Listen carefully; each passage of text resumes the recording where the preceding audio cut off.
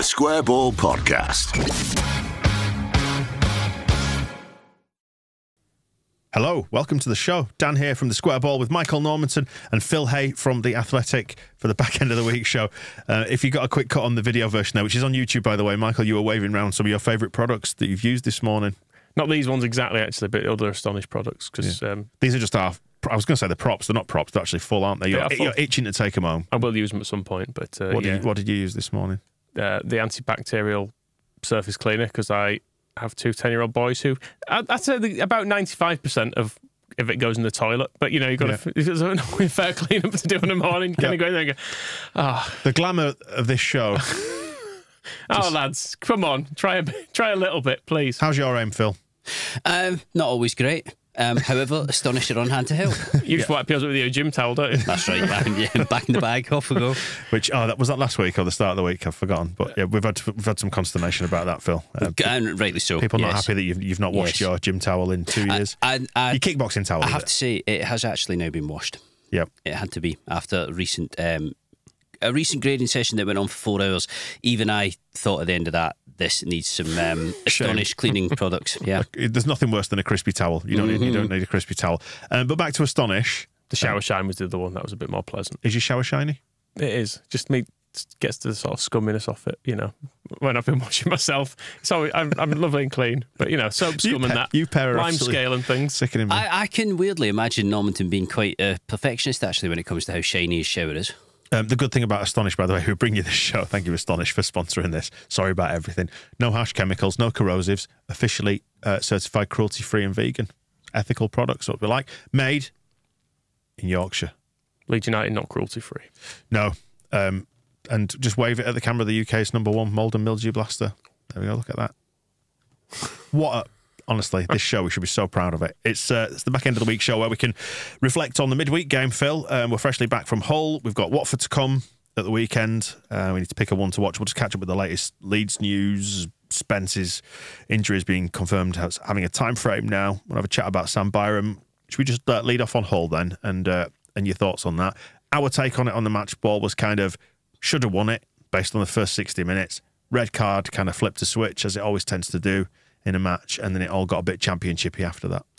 The only thing I thought prior to 60 minutes, probably from about 50 minutes onwards, was that it was straying into this could do with a little bit of a tweak or a freshen up territory. But I thought they played pretty well up until that point.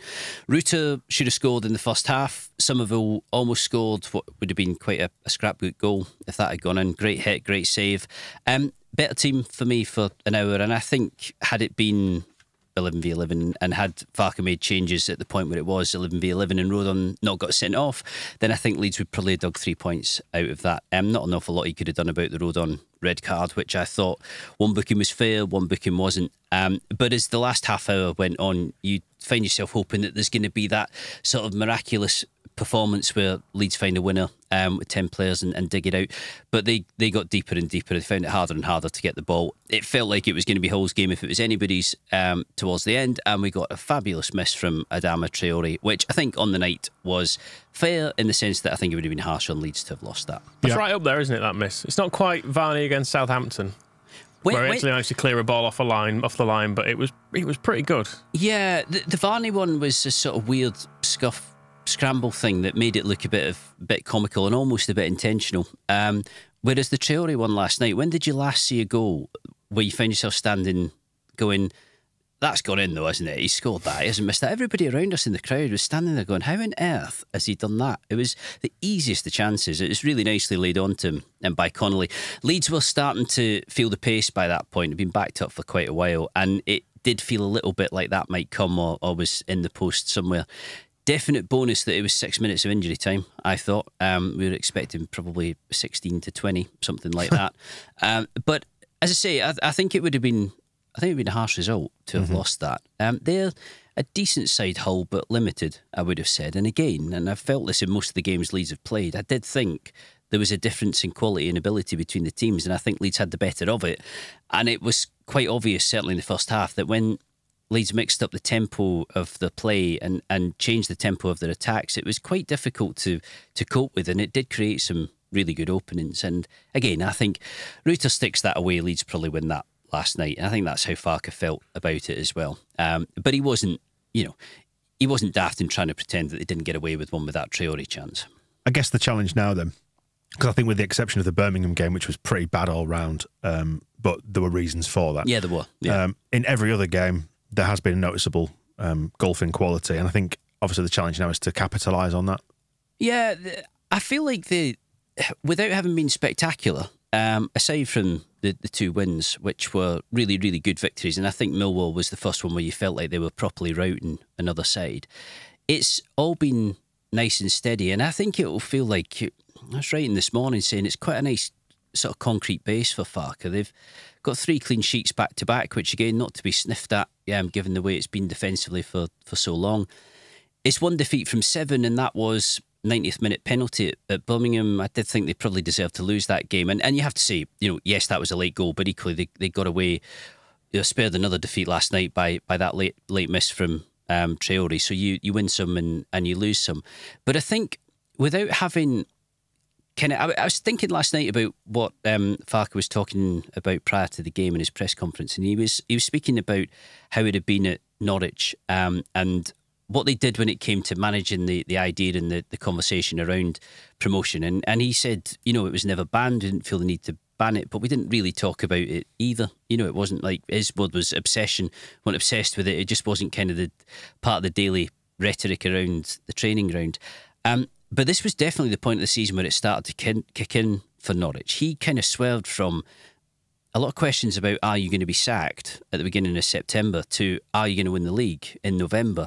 And the reason for that, if you pick through the form, is because they won 13 of 18 games and started to move at breakneck speed and like a train. I think he would like to see Leeds become what he tends to call team of the moment quite soon. I think he's quite pragmatic about how this season's going to go and about whether it's going to be, that immediate hit that gets them up. But this was that sort of week where you kind of wondered to yourself, particularly after Millwall, could they actually do 3 back-to-back? Could they do Millwall? Could they do Hull? Could they do Watford? The turnaround from Millwall to Hull wasn't ideal, although again, I think they played well enough to win last night. But when you get compromised in the way that they were by the red card that Rodon picked up, having to change the team like that and the structure altering completely, it's a 0-0 draw is as much as you're likely to get out of there with. Based on the first 60 minutes of the whole game, what do you think the key differences were between the Millwall game and the whole game? Anything noticeable stand out for you? Well, there was certainly a difference in the way Hull played in comparison to the way that Millwall played. Looking at the opening minutes, 5 to 10 minutes, they were committing bodies forward, Hull, and they were leaving space in behind. But as the half went on, and I think this was a product of the fact that Leeds were starting to get a greater sense of control and starting to dominate. As the half went on, Hull were getting deeper and deeper, more numbers behind the ball, and it reverted a little bit more to the Sheffield Wednesday game, where you're looking at Leeds and wondering how it is that they're going to get through. And I think that's why the Ruta chance was so crucial, because if you score, it leaves Hull with very little option but to come out, particularly as time goes on. And as we saw against Millwall and we saw against Ipswich as well, once teams and players do commit forward, that is when Farke's attacking line will be at its best, and that's when it will do damage in behind. But it wasn't really there. Aside from the Ruta chance, they were having to be pretty creative. And I think the best move of the game really was the Somerville chance, I felt. The save from Allsop, who was a debutant last night. It was decision by Rosinha to change his goalkeeper, and it was a really good one because I think he was probably man of the match. Yeah, he was put in. I was listening to Radio Leeds on the way in, and they were saying he'd been put in reportedly because he was better with his feet than the other keeper. Footwork a bit better. And they were trying to pass it out from the back. I mean, I said last night on the match ball 2 days ago as we were recording this, that it felt like there was a very established pattern of trying to play out from the back. They'd hit a wall or it'd break down, and the ball went into the channel or down the line, something along those lines, which I thought we dealt with pretty well. Yeah, I do. I think that's probably where Leeds are slightly superior in that they are good at piecing attacks together, and they are good at getting from back to front. I think they will get better. I think they probably need to be better like that. But Farke's right, really. Defensively, they're looking better, I would say, looking more solid. They are creating chances without it being an absolute hatful. They've got enough in just about every game to merit winning most games. The finishing it wasn't there yesterday, and it needs to be there. But even with Rutter, I mean, I know people were saying he should have scored that, and I think he should have scored that. But it's still, we haven't seen enough of Rutter or had enough games really to pass judgment on whether he is going to be clinical or whether he's going to be a striker who is more wasteful from time to time. But I do think he's playing well. I think he's playing well not only in linking up the attacks, but I think some of his defensive work is pretty good as well. What did you make of Perrault? Because we've had 4 games from him now, 2 brilliant ones, 2 where you've barely noticed him.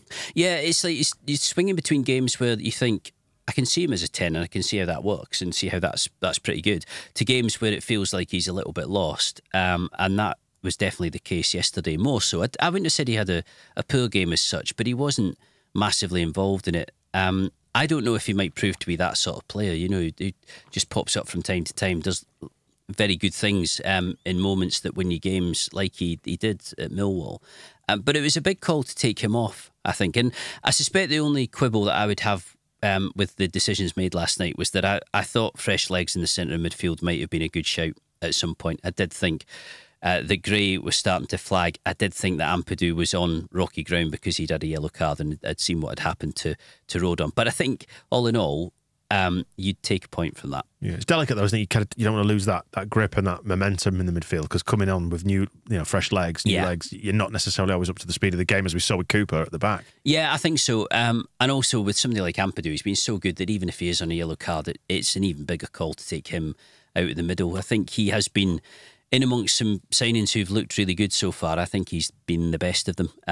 But Rodon too, and I can't pretend. I thought the second challenge for Rodon was a yellow card. I thought that was a booking. But I can't pretend that I thought the first one was. I wasn't even aware that he'd been booked for that first one. It was all a bit... It came straight after, I think, Somerville's chance or chance at the Hull end. And it all happened pretty quickly, so nobody kind of had their eyes on it. But also it was a bit soft. So you weren't really aware of somebody getting taken out. When Nonto got injured in the first half, we're at a really high vantage point in Hull. You're right up the back of the main stand. But you could see that happening, and you could see the kind of intensity of the collision, and it wasn't a surprise that Nonto was hurt as a result of it. And you knew why he'd been hurt, because you'd had your eyes on it. Whereas with Rodon, it was a bit innocuous. So although the ball was there, it didn't feel as if he'd really taken anybody out. And it was a definite... It was a definite swerve from a referee at Millwall who didn't really seem to want to book anybody for anything, to a referee last night who was a little bit more card happy. As I say, I don't think you can argue with the second booking, and Farke did say afterwards, you've got to be a bit more savvy. I think he was basically saying, yes, second one was a yellow card, and it's the sort of thing you've got to avoid if you're already booked. I think with the first one, it's because they seem to be breaking at pace. I think we'd had a corner from that led to it, and the ref was thinking it was an attempt to stop them counter-attacking, but I got the impression that the person with the ball had sort of tripped over it a bit and actually lost their way and decided to go down and were looking for a free kick as opposed to actually trying to get forward. There was contact there, I think, but it wasn't enough to warrant. It was very soft. Yeah. There was contact, but when you watched it back, it didn't really look like a foul at all. Whereas the second one definitely was a foul. There was space in behind. I think if Connolly gets away from Rodon, Leeds are definitely in a bit of trouble there. So that is a booking. And it, I think easy to say it was avoidable. I think in real time, Rodon has to go for that challenge and has to try and make it, but he just mistimed the flight of the ball. Wasn't happy, was he, when he came off?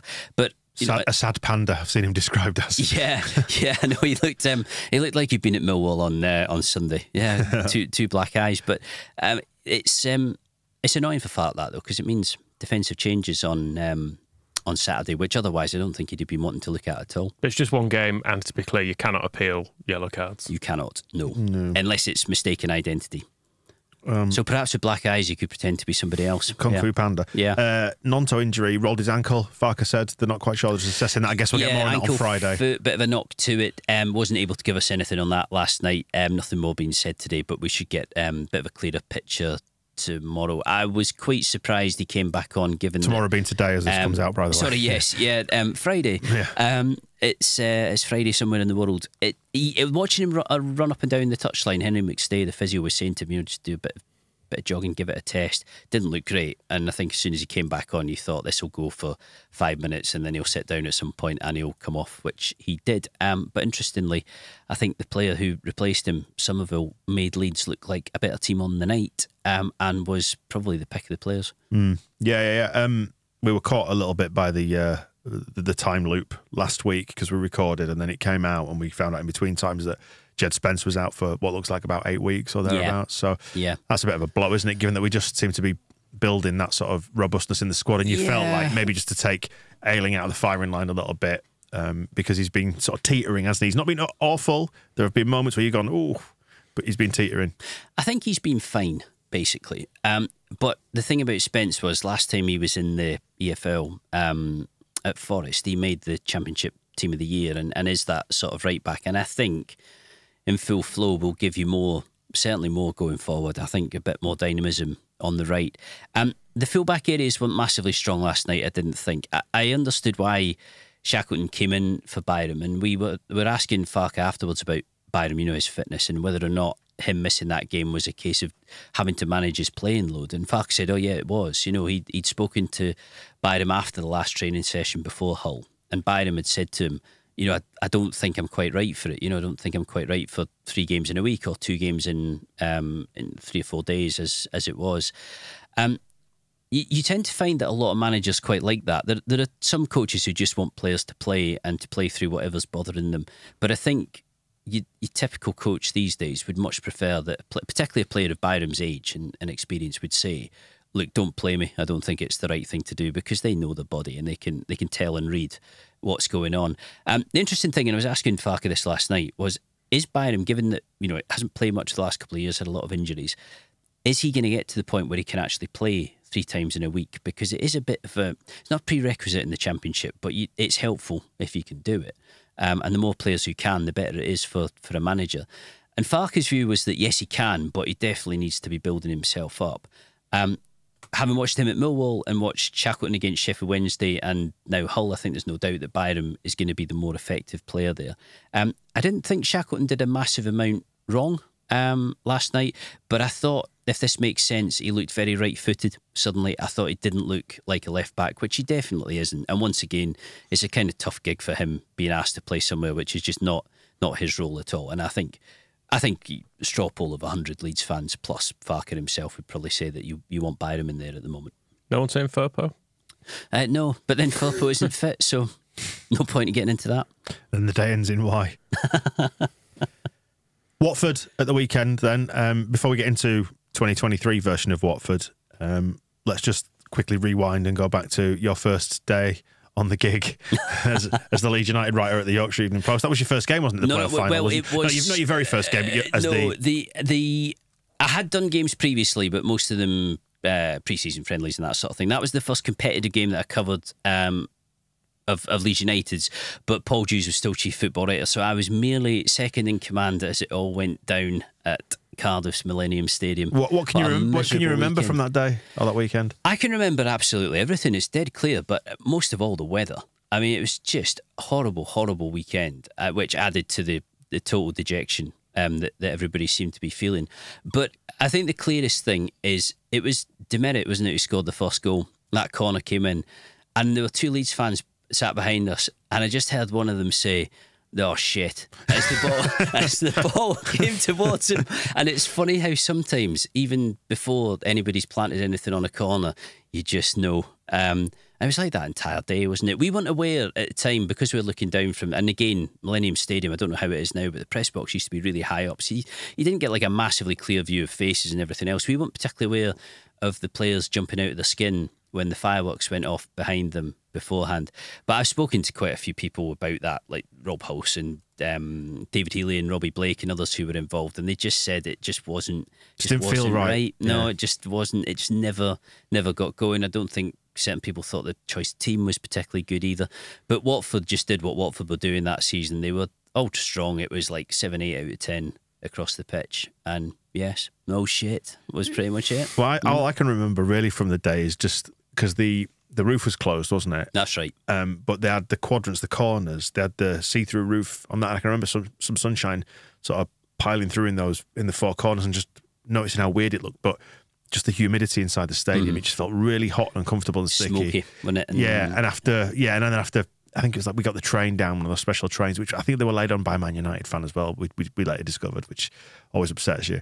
And it was about 5 hours on the train, something like that. Spent all that time cooped up. A dry train at that, I think it was. And yeah, it just everything about the day felt wrong. I just did not enjoy that one little bit. No, if I'm recalling right, I'm going to Google it now, but I think that was my dad's birthday also.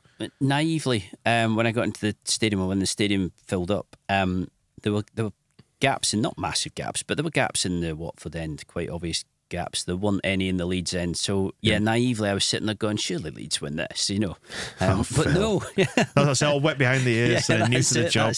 From there on, I knew the truth. It was my dad's birthday. It blows my mind that 2 players from that Watford team are still playing. It feels like such an incredibly long time ago. Ben Foster and Ashley Young were in that side. Yeah. Ashley Old, more like, hey. I mean, boom, yeah. They weren't short of good players, but it was a proper Eddie Boothroyd team. That was it. They just had Leeds' number on that afternoon. So yeah, that was where it all started. But no, my first game was a steady-ish 1-0 home win over Norwich City. Good Following stuff. season. It was all downhill from there as well. Yeah, I was looking at the Wikipedia page of it all. Do you know refereed that day? No. Mike Dean. 64,500 there. Heavy rain, the weather, says Wikipedia, and we know Wikipedia is always right. It was. What's the weather looking like for the weekend? What's it going to be like at Elland Road? How are we going to get on? I don't know about the weather. I reckon it'll be all right. I'm going to have a look at the weather. Go and get your app up. And get me app up. While I do that, talk about Leeds Watford and tell me what we can look forward to. Yeah, it is going to be another tight game, don't you think? I cannot see what... I don't think there's anything in the game so far at Elland Road that will massively encourage anybody to come and expose themselves by being overly ambitious. I think there are some clubs, as time goes on, who will come and do that. I mean, if Leicester keep going the way they're going, they're not going to want to turn up to Elland Road, and especially Maresca's coach, and sit deep and hardly touch the ball and hardly play. They would like to, they'd like to come and play Leeds off the park. I always remember Sean O'Driscoll's Doncaster doing that with Dennis Wise in Leeds. Another playoff final. Joyous memories. I mean, they were a really good team under O'Driscoll, and you do get those occasions where sides turn up and just go, right, we're going to have our fun here and do. But I don't think Watford will do that on Saturday. I think it will be tight. I think they will try and make Leeds play through them in the way that Wednesday asked Leeds to play through them, and without any doubt, Leeds didn't have chances against Wednesday and probably should have beaten Wednesday, but they're going to have to be a bit more creative than they were. Ismail, then, their manager, it's all kind of chaos ball, isn't it? Is the style of football. It's generally what he's done before. But as I say, you would think that there'd be some pragmatism, particularly because of the way Farke's front four is. I sort of feel like any other coach who's looking at Leeds at the moment will be saying to themselves, regardless of the 3 clean sheets, if you put enough pressure on that Leeds defence, you probably get a little bit of change out of it. I think less so since Rodon's gone into it. I really do think that he's making a big difference and is helping Strike next to him. And I think as time goes on, I shouldn't really say this, but I do feel like Leeds will get better defensively as time goes on. I do think there'll be a kind of consistent pattern and picture of improvement there. But aside from that, you must be looking at the front end of the attack and thinking, you just can't take liberties with that group of 4. And even though you had the loss of Nonto last night, Somerville comes on and looks like the best attacking player on the pitch. And I would have said Leeds' best player. I thought Ampadu had another really good game. But Somerville was the kind of spark in it all, and the guy who looked like he was going to create or make something happen. And there is a kind of depth of resource for Farke there. So it'd be interesting to see. I'd like to think that we'll get some sides who come here and have a bash, because it makes for a better spectacle.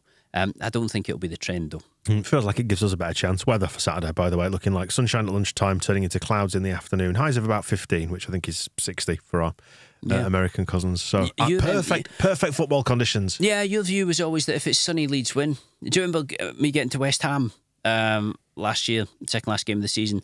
Bright sunshine to begin with in London. You said to me it's sunny, which means that Leeds win. And by the time I got to the stadium, it was heavily overcast. I sent you a picture, and it all went south. What score was it?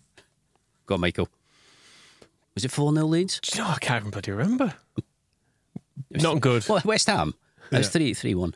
Was it? Yeah. Did it make me feel sad? Probably. That's what Leeds do. I think everybody was a bit beyond sad by that point, weren't they? Yeah, they're mid-table at the minute, so they're 14th. They're just one defeat more than us. We've got that extra point thanks to an extra draw. Similar sort of goal difference. But they haven't lost in 3 games. It's draw, win, draw their last 3. It's hard to know. It hasn't quite. It's wildly even. I was going to say, it hasn't quite taken shape yet, has it? I'm very interested to know. I think the big question I have about the Championship at the moment is that I think Leicester probably are as good as Leicester are looking, and you can base that on just the players that they have. I think they'll finish top 2. But are Preston as good as they look? Because that is an absolutely extraordinary start for them, and not a start anybody would have particularly called. Like 19 points from 7 games is, it's like a quarter of the way to the playoffs, ridiculously, by the middle of... Is you, Phil Hay, saying they can't fail to reach the playoffs? shall I do Preston in here and now? Relegated by March. The funny thing is, when you started talking, then my brain just thought, yeah, they're probably going to... Maybe they'll fall away at some point if it levels off and land up in the playoffs. But I think you've gone in with both feet there, so yeah, there you go. Do continue. It's a very good start, isn't it? But I haven't really seen much of Preston, so I don't know if they are that good. But I am... I've said a few times this season, it's like a baseline standard in the Championship, which just seems to be, for a massive number of players and a large number of clubs, pretty level, which makes games pretty difficult to call. But it also makes me think that because when Leeds have a relatively fully fit squad and can play Pirro and can play Rutter and can play Nonto or Somerville, whoever else, James and Anthony off the bench as well, that they're going to have a chance in virtually every game they play. I don't really see Leeds getting turned over regularly. Yeah, I mean, that's the encouraging thing, isn't it? Looking at like Ipswich, their only defeat was to us, and we looked really, really good that day because they gave us the space to play in. But in terms of the other sides, like Hull didn't look great. Like you said, they look like a limited side, but they're kind of around the playoff places. But not bad. Birmingham were not bad either. Yeah, fine. Yeah, and I don't mean that to do them down. But again, Birmingham were pretty toothless and average, and they're knocking around 8th at the minute, just one place above us. I feel like the difference between the Championship and the Premier League is last year you went into every game and you'd be like, well, we'd really use them and them from that side. Whereas I've not particularly looked at Hull last night and gone, oh, we'd love a player like so and so, or from Millwall. Like I'm quite content with our team over them. There's not the obvious gulfs in quality of player. We've been chatting about that amongst ourselves, media lads, and it is the case that you're watching every team at the moment thinking it isn't, you don't feel like you want to be plundering each squad as they come, or saying you'd have him. We were chatting on about the time that Bellingham played for Birmingham against Leeds, and you did look at him, he was 16 at the time, I think, and you just thought, he's ridiculously good. Yes, please. I remember Bale coming to Elland Road with Southampton, again, just going up and down, pretty sure he played on the left, up and down the left, and just standing out an absolute mile. And you do get that from time to time, but it doesn't feel as if the division is particularly awash with that. I do think there'll be people looking at Farke's team and saying, be nice to have Nonto, it'd be nice to have Pirro, others like that. But equally, there'll be other areas of the team where they're probably not so fast or feel like they've got either equivalent resources or better resources. But it's not, I think, with the exception of Leicester, I'm not particularly looking at the table and thinking it's wholly taken shape at this stage. But we are only 7 games in. I was going to say, one thing I noted from last night's game, Wednesday's game, was thinking that because you've got those extra body of games, you get the 8 extra games, nothing in the Championship ever feels quite as crucial as it did in the Premier League, because your wins are that much harder to come by in the Premier League.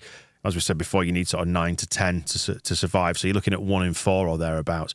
It always feels like there's next week in the Championship, particularly because we're kind of bobbing around upper mid-table at the minute. There feels to be very little jeopardy at the moment. I think it depends on what you're going for. And Farke's right, really, to say that when he first got promoted with Norwich, it was pretty, I don't know if lacklustre start would be fair, but they were conceding at a rate of 2 a game. They were picking up less than a point a game until they got into September, which was why his job seemed to be in a little bit of trouble. But then it clicked and the penny dropped, and the rocket boosters turned on, and they just couldn't stop winning. And I think there does come a point in the season where if you're going to finish top 2, for example, or if you're going to win the title, you have to find that sort of form, because that's the sort of form that's required to get you beyond 80 points, 85 points, towards 90, where you can be totally confident of going up automatically. I think I would have to look back at Steve Cooper and Nottingham Forest when Cooper came in with them, looking more like they were going to be relegated on the basis of the initial form, and him pushing them up towards promotion. It can't have taken long for that to start, because it needs to at some point. I think if you drift and meander for too long, you do find that it's a mid-table season before you know it. But I don't think Leeds are doing that at the moment. I think it feels like there's more coming from Leeds. It's just waiting for the Flames to properly catch, I think. And I suspect it won't be long before Farke's saying to himself, I really want to see that happen. Our current points per game would see us on 65 based on the start that we've made, which is just shy of the playoffs, looking at last year's final table. So it's way too early to do points per game, though. No, I'm just sort of curious to know where we're trending. We're trending to finish about where we are in the table, funnily enough. Yeah, and I think if you're being fair to Leeds, they've probably played in a way and had results in a way and performances that probably deserve to be where they are in the table at the moment. But given that we all thought, Farke included, we all thought it might be a fairly difficult start because of everything that went on through the summer. I was digging back through some of his quotes and him saying, I predict it's going to be a bumpy August. And it was a pretty bumpy August in a lot of respects. But even still, we've come out of it all right, haven't we? Yeah, and I almost feel like they're possibly in better shape at the moment than I thought they would be. That's not to say I didn't think they were capable of getting this many points, but I think they've gathered the points and they've played in a way which gives me quite a lot of confidence about what's going on with them and about the way that it's building. And as I say, you always get to a stage where it does need to click and catch light. But I'd be pretty happy, I think, if I was Farke at the moment. Not delighted and blown away, and I don't think Leeds are massively in the conversation about promotion at the moment because of where they are in the table, but I think it'll come. Yeah, you can make a case, actually, based on all the games, probably with the exception of Birmingham, that we deserve to win every game we've played. Yeah, I think so. Yeah. I think so. Probably deserve to lose that at St Andrews. I don't think so. I think 0-0 would have been fair there. I thought they had enough of the back end of the game. Birmingham started to cause problems, especially on the left, that made you feel like if a goal was going to come, it was going to come at their end of the pitch. But there's massive mitigation around that. I mean, there was no nonto. The front four. We're talking now about the front four being, one of the best in the Championship. I mean, it was so weak at that point, or it was so unbalanced, so far away from what Farke would have wanted to pick, that it was quite the opposite. And we all said before the game, I just can't see that attack getting anything out of this at all, which it didn't. There were no goals, and the loss to that late penalty from Djukovic. But I think to be saying that of all the games this season, they perhaps deserve to lose one is a good position to be in. And yes, they could have lost last night had Traore stuck that away. But equally, not every bit as good a chance for Ruta beforehand, but a very, very good one. Just have a look at the odds. We are actually still third favourites to go up, whereas you can get Preston at 10-1 still. Who's at the door? Yes, so apologies if you hear any banging or drilling or knocking. They are continuing to do work in the offices below us. And we ask you for one to watch heading into every fixture, Phil, because we've resurrected that from the Phil Hay show, brought it over from the Athletic show. One to watch for Watford.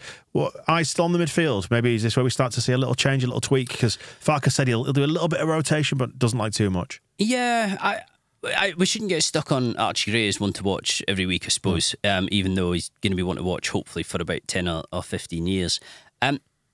I think I'm interested by left back really because I think Byram comes back in. Keen to see the difference again that he makes. I think given that with Shackleton, you feel like you've got a sort of steady pair of hands there, but not not an obvious answer, if that makes sense. He's not the natural fit there, is he? That's the thing. And that's no criticism of Shackleton. I mean, it's not in any way grown up as a left back. It's quite a specialist position, to say the least. Difficult position to fill, as Leeds have found when they've actually tried to sign left backs, let alone, in actual fact, sometimes when they've redesigned midfielders as left backs, as they did with Dallas, it's been better than what else has been on the books. But Firpo hasn't played for a while now. We'll find out tomorrow exactly, press conference, exactly where he's at. But I mean, you wouldn't expect him to be coming in for that. Byram comes back in. I think Byram will make a difference again. I think the more Byram can play, the better Leeds will be. And Cooper back in, obviously, at centre-half.